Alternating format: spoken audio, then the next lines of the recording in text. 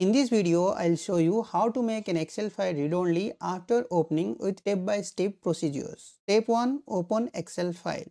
To open an Excel file, go to the top left of the menu bar and click on File menu. Select Open and click on Browse.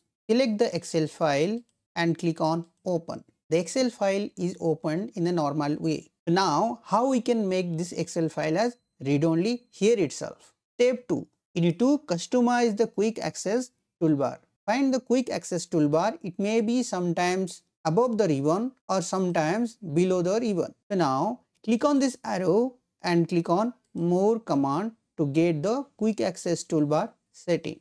Alternatively, go to File, click on Option, then click Quick Access Toolbar.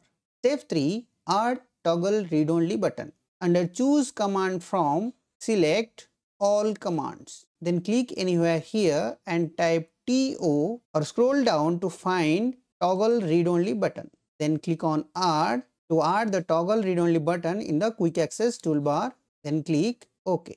Step 4. Click Toggle Read Only button.